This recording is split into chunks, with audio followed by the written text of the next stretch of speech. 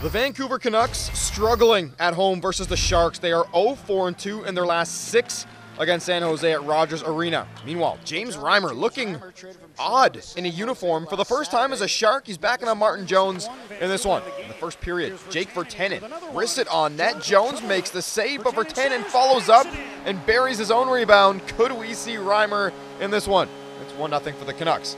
Later in the first, Virtanen to Dan Hamhuis. He throws it on net. Sven Berchi redirects it in past Jones for his 13th of the year. Vancouver with a 2-0 lead after one. Off to the second period, Brent Burns with a point shot, puts it on net. Thomas Hertl tips it past Ryan Miller.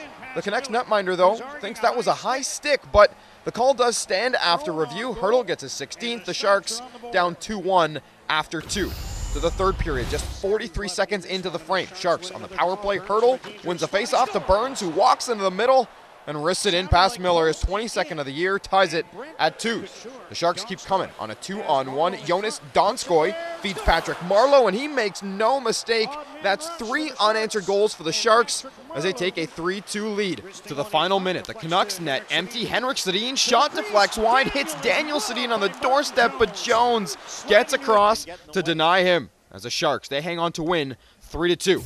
The Canucks, they have now lost 9 of their last 11 home games overall and are now 0-5-2 in their last 7 at home against the Sharks.